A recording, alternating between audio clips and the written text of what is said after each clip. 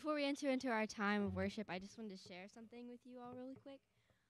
God is so good. Amen.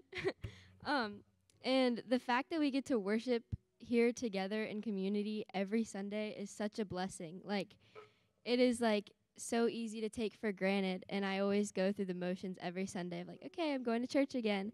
But like, that's such a big thing, is that I get to go to church with other believers and worship with them. And so I just want to take a second, and I want all of you to go to a place, time in your life, and remember a time where you literally gave everything that you had to the Lord in a time of worship. You remember a time where you just gave him everything that you had and all of your praise and surrendered everything to him, and he was just so good that all you could do was just give him all of you. So I want you to go to that moment, and then I want all of us together to bring exactly what we brought in that moment to this moment right now together. And so as I'm saying that, I'm going to read this scripture. It's 1 Chronicles 16, starting in verse 23, which says, "Sing to the Lord, all the earth. Proclaim his salvation day after day. Declare his glory among the nations, his marvelous deeds among all peoples. For great is the Lord, and most worthy of praise. He is to be feared above all gods, for all the gods of the nations are idols, but the Lord made the heavens. Splendor and majesty are before him. Strength and joy are in his dwelling place."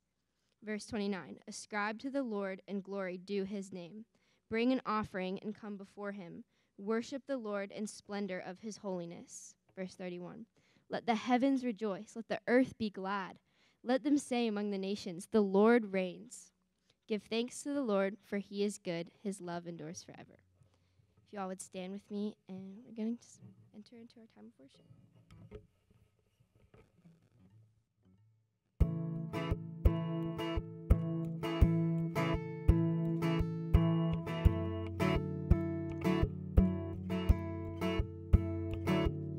I'll raise a hallelujah in the presence of my enemies. I'll raise a hallelujah louder than the unbelief. I'll raise a hallelujah. My weapon is a melody.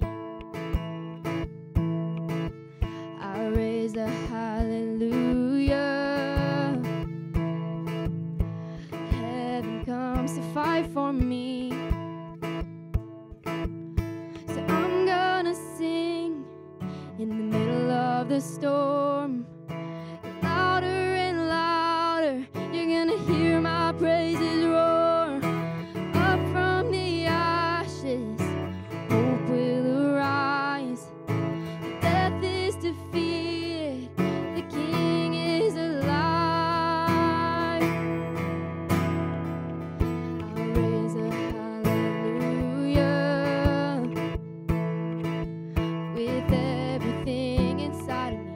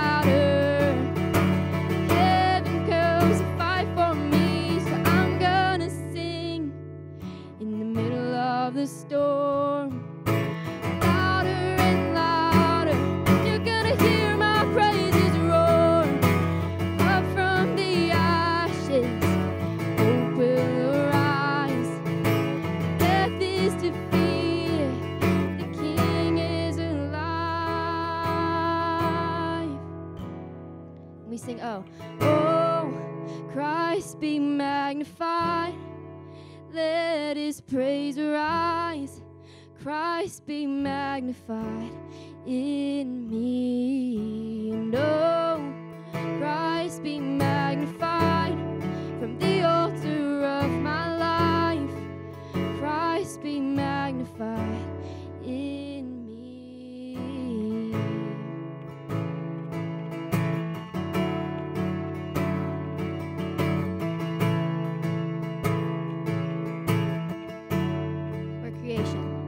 We're creation suddenly articulate with 1,000 tongues to lift one cry. Then from north to south and east to west, we'd hear Christ be magnified.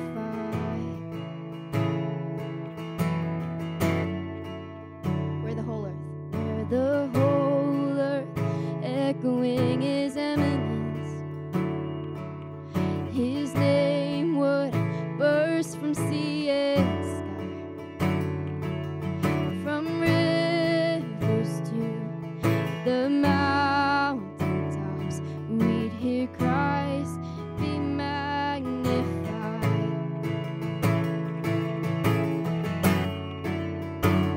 Oh, oh, Christ be magnified. Let his praise arise. Christ be magnified in me. Oh, Christ be magnified from the altar of my life. Christ be magnified in me.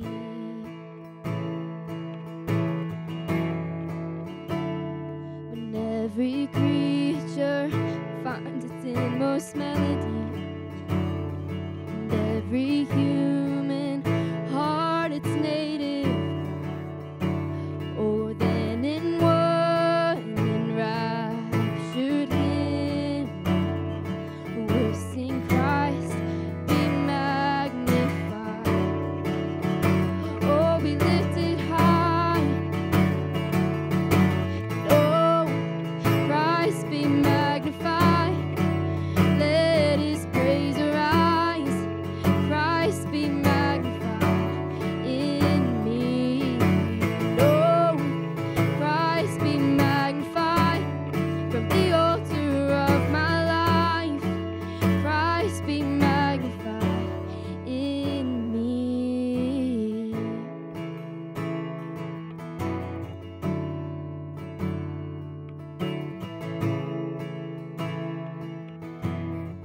I won't bow. I won't bow to idols. I'll stand strong and worship you. And if it puts me in the fire, I'll rejoice 'cause you're there too. I won't be formed by feelings. I'll hold fast to what is true. And if the cross brings transformation, then I'll be crucified with you. 'Cause death is just the doorway into resurrection life. And if I join you in your sufferings, then I'll join you when you rise. And when you return in glory with all the angels and the saints, my heart will still be singing. My soul will be the same. I won't bow. I won't bow to idols. I'll stand strong and worship you. If it puts me in the fire, I'll rejoice 'cause you're there too. I won't be formed by feelings. I'll hold fast to what is true. And if the cross brings transformation,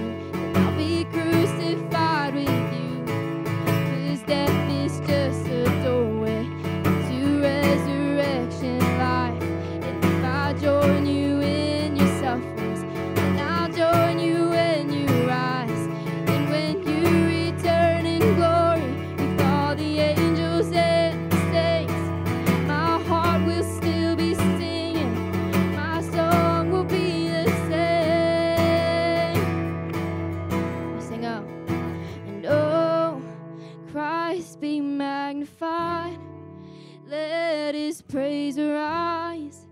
Christ be magnified in me. And oh, Christ be magnified from the altar of my life. Christ be magnified in me.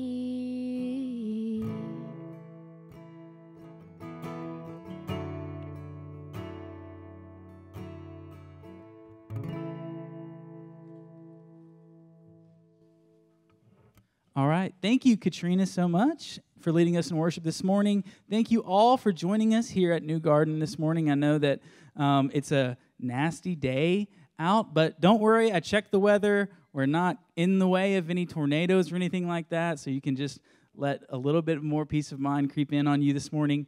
If this is your first time with us, we're really excited that you're here today. If you want to connect with us more and do good in the world, you can do that by simply filling out a connection card. These are out at the table in the front when you came in, and they'll still be there afterwards. So it's simple: name, email address, and you let us know what charity you want us to donate $10 to, and we do that. It's a simple way that we want to hope that you connecting here helps someone else. And so just a simple act will get you on our newsletter, and it's a really great way to be in the know about what's going on here at New Garden Church. And there's kind of a lot, and that's what we're talking about today. If you want to check in on Facebook, that also does good. So just checking in on Facebook is helping build schools in Senegal, so that's cool. So that's just one way that we hope that you being here this morning helps someone else. And speaking of being here and helping someone else, Isaac wanted to tell us about the Community Cleanup Day that's coming up in May. Yes, so on May 20th, we will be out front picking up trash, and we're going to invite students and families that go here, people from the local community, to help clean up the surrounding area. And as it says, we're going to pick up trash. Thank you, Isaac. So, and that's on May 20th, which is a Saturday. May 21st, we are all going to be hanging out at the park. You're invited. We're having a family park day, a church family park day. So you can show up. We'll be at the Hermitage Park at like 2 o'clock until about 5 o'clock.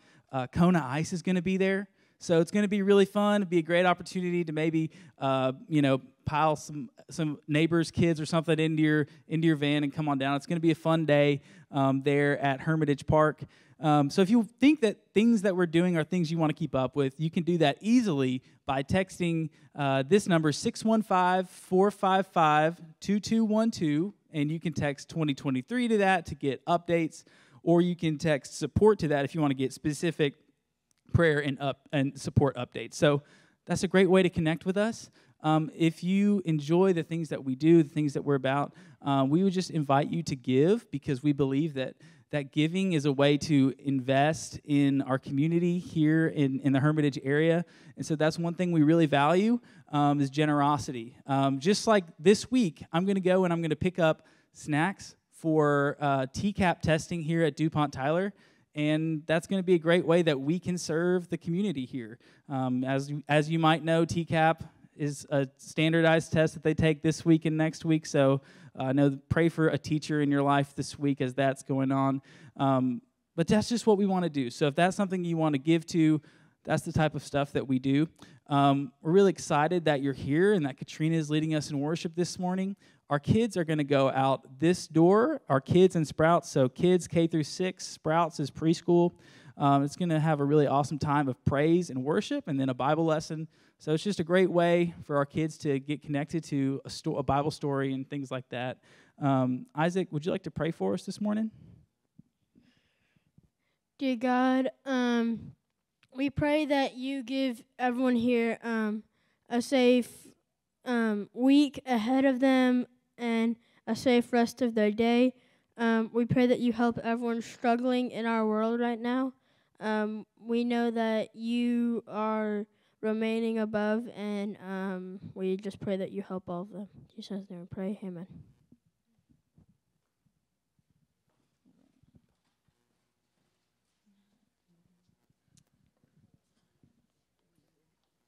Okay, if y'all would stand with me, we're going to continue in our time.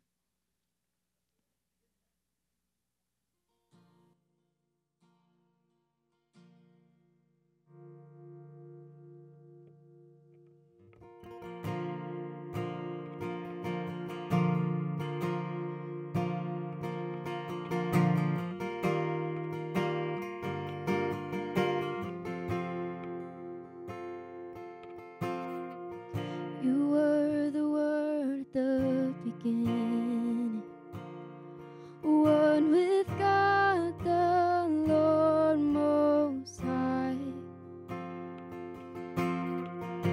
Your hidden glory in creation, now revealed in you are Christ. What a beautiful name it is. What a beautiful name it is, the name of Jesus Christ, my King. What a beautiful name it is, nothing compares to this. What a beautiful name it is, the name of Jesus. You didn't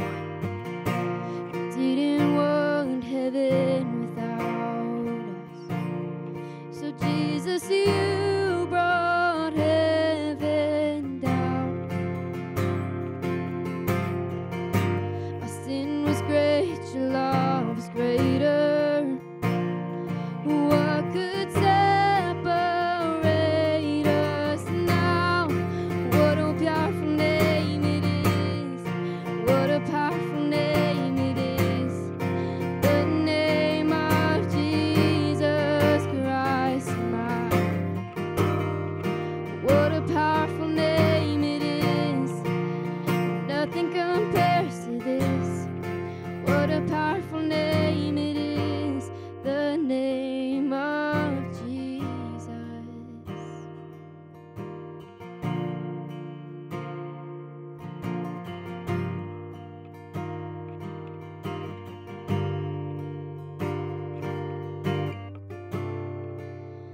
Death could not hold you. The veil tore before you. You silenced the boast of sin and grave. The heavens are roaring the praise of your glory. For you are raised to life again. You have no rival. You have no equal. Now and forever, God, you reign. Yours is the kingdom. Yours is the glory. Yours is the name above all names. What a powerful name it is. What a powerful name it is. The name of Jesus Christ, my. What a powerful name it is. Nothing can stand against. What a powerful name it is. The name of Jesus. What a powerful name it is. The name of Jesus. Let's sing that chorus one more time. What a powerful name it is. What a powerful name it is. The name of Jesus Christ, my King. What a powerful name it is. Nothing can stand against. What a powerful name it is. The name of Jesus.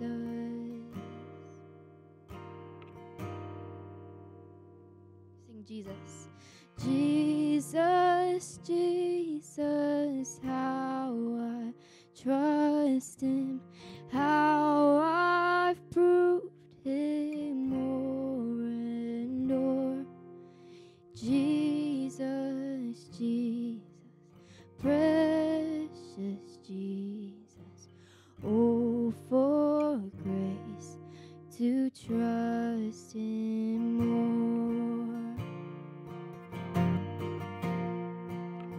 more time. Jesus, Jesus, how I trust him, how I've proved him more and more. Jesus, Jesus, precious Jesus, oh, for grace to trust him more. Y'all can be seated.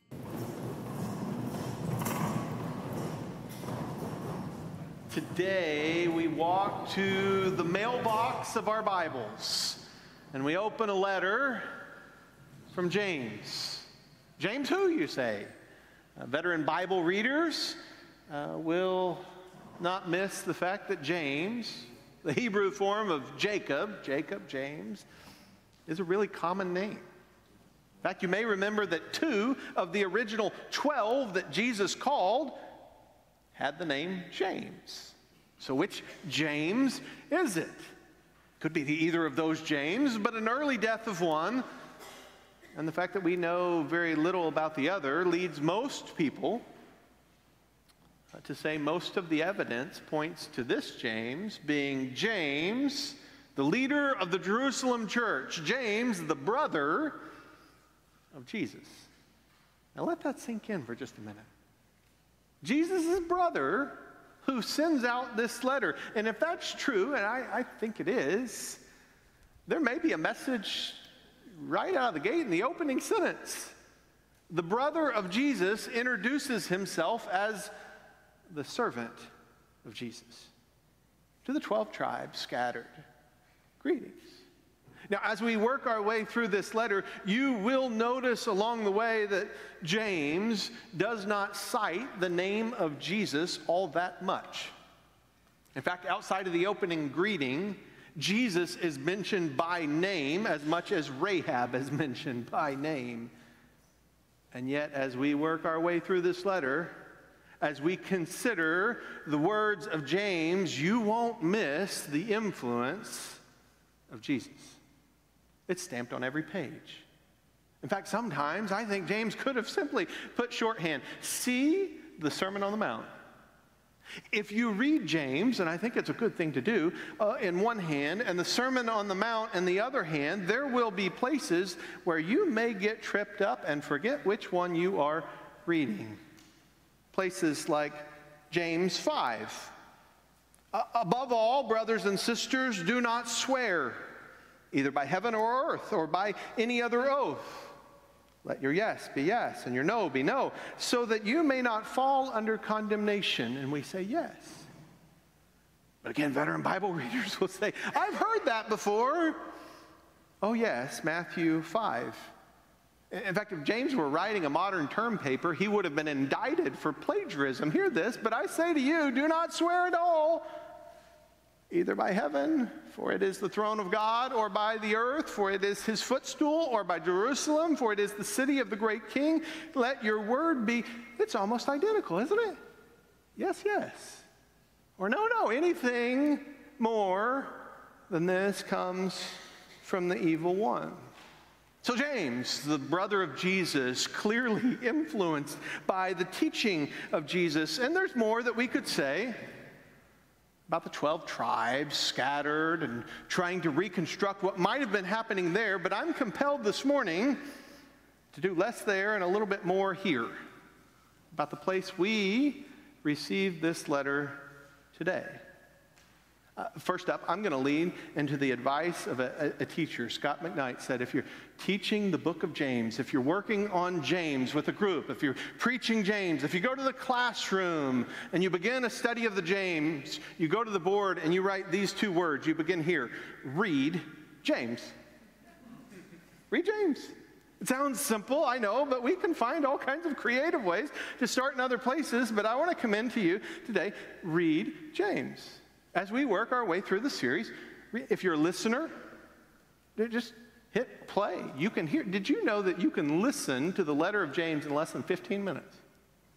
Some of you are going to want to do that over and over. Some of you may feel like that's overload. James is all over the place and maybe in small doses.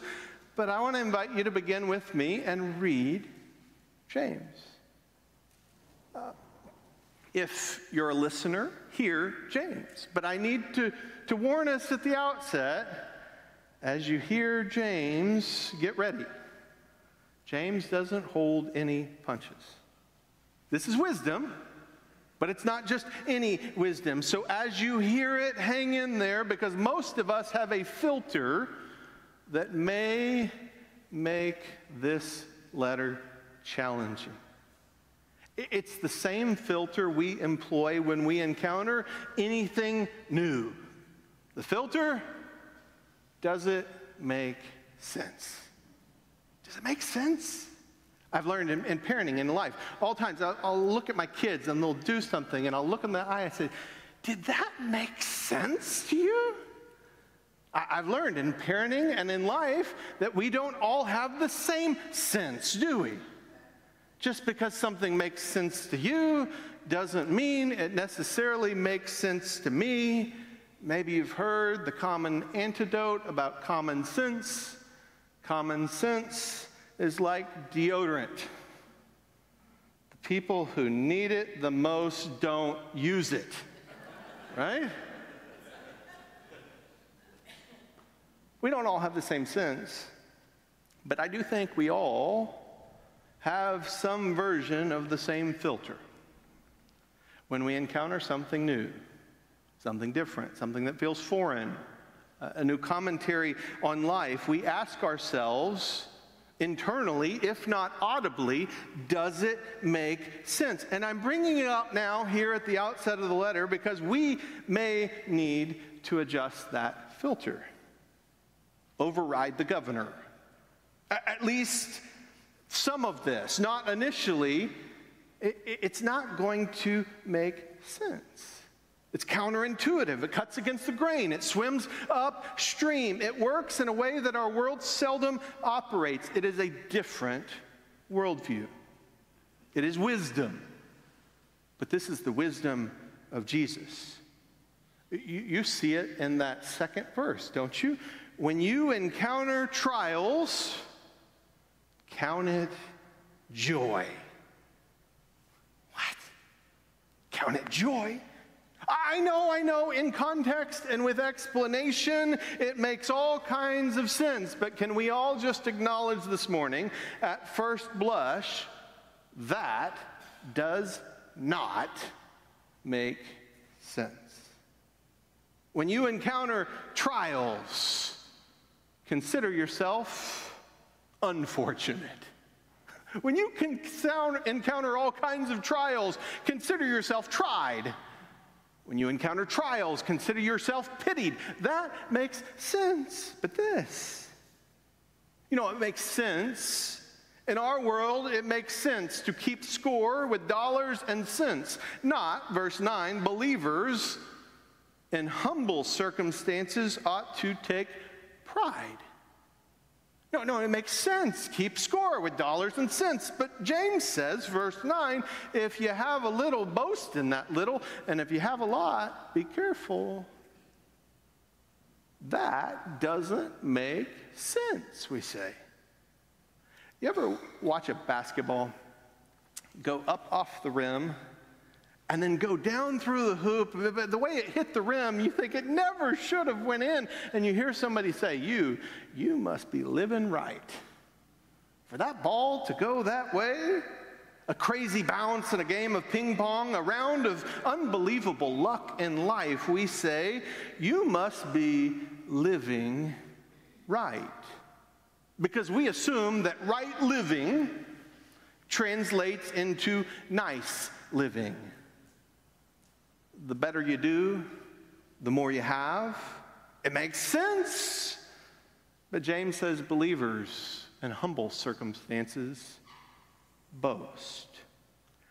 I'm going to tell you, read James, but at first blush, a lot of James may not make sense. It may feel foreign, novel, unfamiliar, even at times threatening.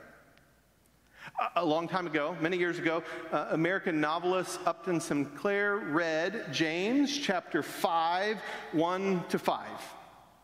He read it in front of a group of ministers. James 5, 1-5. But in a sly way, he did not cite James 5, 1-5 as being from James. Instead, he attributed the words to Russian anarchist Emma Goldman, just to see what might happen. James 5, 1-5, attribute it somewhere else, and immediately ministers called for Sinclair's, get him out of here, they said. And we may be able to defend the action with the association. Well, you saw who he quoted. But I wonder, how is it that a group of Christians, ministers nonetheless, didn't recognize the words as belonging to the book of James? I wonder, would we do any better? Read James. Read it. But don't stop there. I want to invite you, as we begin this study together, to read it, to pray it, and to try it. If we just hear James, we won't honor it. James says as much in the very first chapter. If I am a hearer of God's word, but never a doer, then I am not a disciple, according to James or Jesus. As another writer said, our faith said must come into alignment with our life led. There's a lot to try on. There are 42 imperatives in this little letter of James. Read it. But in between the reading and the trying, I want to commend praying. How do you pray a letter? I don't know. Let's figure that out. It may be as simple as, Lord, I'm going to need some help with this part. Jesus, I'm a little confused about. It could mean, thank you, Jesus, for, and then just begin the letter, read it. End it. In Jesus' name, amen. I wonder if we might hear something differently if we prayed the letter. Lord, would you give me a place that I see today to put this into practice? Holy Spirit, would you help me? Read it. Pray it. I say pray it because if we read the Bible simply to know the Bible, then we miss the point of the Bible. The point of the Bible is not just that we would know the Bible, but that we would know the God of the Bible. To connect with the one who made us. Read it. Pray it. Whether you were baptized last week or you've been reading this letter for 60 years, I think we could all do with some reading and some praying, yes? I say pray it because I think it may be the part that we let go of the quickest with familiarity. Read it. Oh, I've read it before. I've actually read it many times. Did you know I taught a Sunday school class one time? Fantastic. Read it. Let's read it together. Pray it. I think in between the reading and the trying is the glue of the praying because we're going to need some help with some of this. Again, full disclosure, some of this at first touch will feel like it fits like a sweater in the middle of summer. Consider it pure joy. Really? Joy? All joy. Trials? Joy? What's that? The artificial happy face we stamp onto our face before we walk into the church doors? Surely it's more. What is it? Read it, pray it, try it. Maybe it's like muscle, only formed when it's broken down and stretched. So it is with faith and struggle. Read it, pray it, try it. Rinse and repeat cycle. Read it, pray it, try it. And it may help us, even in this second sentence of James, consider it pure joy, all joy. Consider. It's a different lens, isn't it? To look not just at the trial, but through the trial. James says, don't just look at it, look through it to what it will produce. Consider it joy. And here I believe James stands with a great cloud of witnesses. Consider it joy. Paul considered his trial standing before the king. You remember King Agrippa?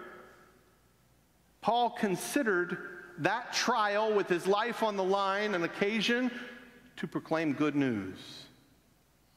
Paul considered his former glory, his earlier status. He said, I consider it a loss. Abraham considered God able. Moses considered the suffering with the Lord to be better than treasures in Egypt. Early Christian martyrs, people like Perpetua and Felicitas, they considered it an honor to stand and suffer and even give their life in the name of Jesus. Consider. Will you consider with me this morning that there may be more to life than amassing stuff? That there is something better than avoiding adversity. Consider. You know, Jesus did not consider equality with God as something to exploit. Consider the fact that Jesus died while we were still sinners. Consider just for a minute this morning that there may be more to life than what you are choking on and anxious about. Consider it. Jesus said, consider the birds of the air and the flowers in the field. Consider how they are cared for. And don't you know God cares more for you? Romans 8:18, I consider that the suffering of this present time is not worthy of comparison with the glory that is to be revealed. Earlier this year, I went back to Jackson, and I went to help lay to rest a great friend and shepherd, Scott Owens. He developed way too early in life a nasty form of brain cancer. And though he enjoyed some good time and they threw everything they had at the treatment, in the end, the treatment wasn't enough. And in the end, it was hard. It was really hard in ways that I know that many of you are familiar with. You've walked with the loved one. His wife told me, and not just me, but others, there in the end, when things were bad, when they were really, really bad, she would read this text over and over again. Consider that the sufferings of this present time are not worth comparing, not worthy of comparison to the glory that is to be revealed. She said she'd read it over and over again, even at times when she wasn't sure if he was hearing it. Consider. She said, we believe that, and that's a lot, because this is a lot. Consider the sufferings of this present time. Consider James, and not just what he knew, but who he knew. More than 20 years ago, there was a pharmaceutical company, M-Clone Systems, a pharmaceutical company that works on cancer-related treatment, maybe among other things, but at least that. And most signs pointed to things going up, and it was easy to be excited. There had been a lot of growth. There was a new drug that looked like it was about to be approved by the FDA. It was hard not to be excited. All things look up. It's why it was really hard to explain the actions of some executives and family members and people as notable as, you remember Martha Stewart? They dumped a bunch of stock, and the actions just didn't make sense. What did they know that we don't know? And then come to find out they did know, at least a few days before everyone else, this drug that everybody was excited about, it didn't get the FDA approval. They knew something, not everybody else did. Now what they did was, it was immoral and illegal, but they knew something, not everybody else knew. I'm going to tell you James knows something, but it's not a secret. It's not a trade secret. It's not relegated to the elite. But he knows something that some of us don't choose to know. James realizes what Jesus teaches. He knows what we easily overlook, that if we lap up the whole world and we lose our souls, what do we have? James knows. Is there anything better than the kingdom of God? And so as you work your way through this letter, read it, pray it, try it, read it, pray it, try it. Consider not just what James knows, but whom. Consider him. The Hebrew writer said, consider him who endured such opposition from sinners like us. So you won't grow weary and lose heart. Consider him. And as you begin your journey, as we begin it together, read it, pray it, try it, I want to invite you to consider the words of James. The grass withers and the flowers fall, but the word of God stands forever. Lord, would you help us? Help us to live in light of the truth you teach us. Help us to live in a way that won't make sense to all of our neighbors, won't make sense even to us at times, but makes good on the truth that you reveal to us in Jesus Christ. Lord, help us. Help us as we seek to work on this together, to live lives that are worthy of the calling we received. Lord, I pray today for those who limped into this space, and honestly, it was hard just to get here. And those words, even at the beginning of this letter, they're hard. Consider it joy. It's so easy for us to consider everything else that we carried into this time. Lord, I pray for those who are in the middle of it right now. I pray that you, by the power of your Holy Spirit, would help us see more than we are inclined to see by ourselves. Help us see not just the trial, but to see through it, to see what it can produce in us. Lord, help us to see others, to see ourselves, but more than anything, help us, Lord, see you. This is our prayer in Jesus' name. Amen. As we get ready to go to the table this morning, what we do every week is we go to the table, we eat bread, and we drink grape juice that symbolizes Jesus' body and blood. We do that every single week. And as we come to the table this morning, in light of what we've just heard in the book of James, I think about Jesus. I think about Jesus in the garden, knowing that he was going to the cross, and he considered the goodness that God would bring through his life and death and new life. And he went through with it. He didn't have to, and he went through with it. And so this morning, as we go to the table, let us consider what Jesus has done for us and what that means for us, how that affects our lives. Let's pray. Lord, we come before you this morning thankful that you have provided a way for us. You've provided a new life for us, God, that we didn't earn or deserve. And though we face many things in our life that are frustrating and hard and just life-taking, God, we know that because of you, we have life. God, because of you, we don't have to face the hard things in life alone. God, we know that you use things. You don't cause them, but you work through them to grow us and sustain us and pull us closer to you. In Jesus' name we pray. Amen. Let's go to the table.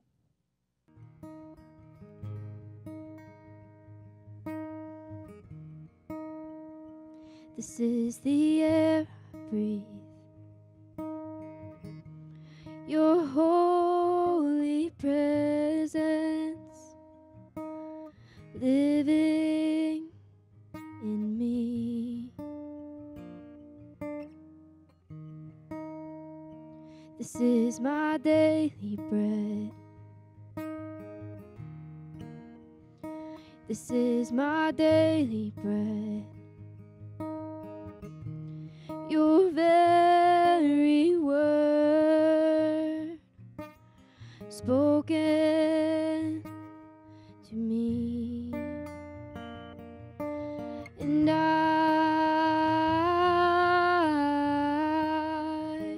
I'm desperate for you, and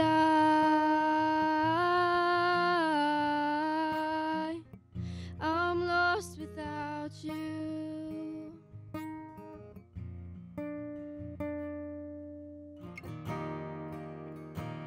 This is the air I breathe. This is the air I breathe. Your holy presence living in me.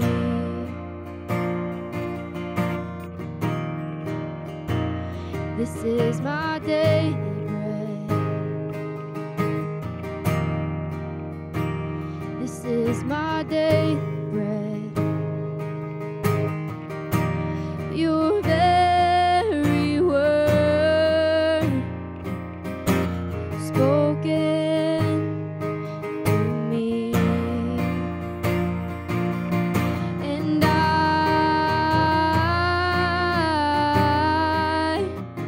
I'm desperate for you.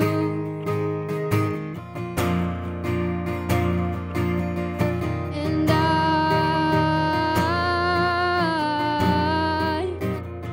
I'm lost without you. Sing it. And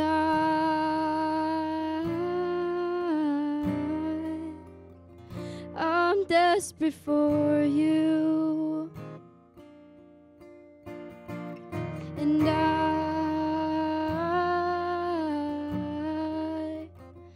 I'm lost without you.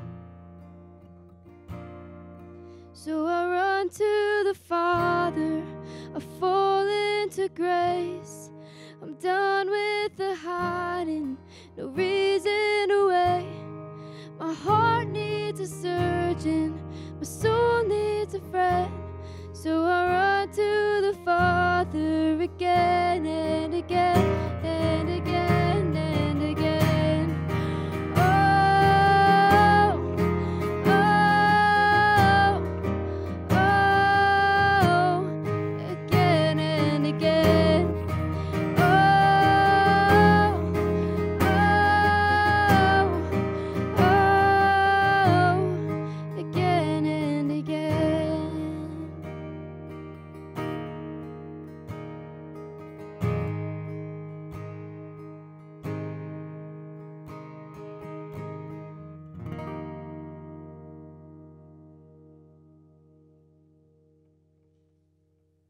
Thank you, everybody, for being here this morning. Consider it pure joy as you go about your week.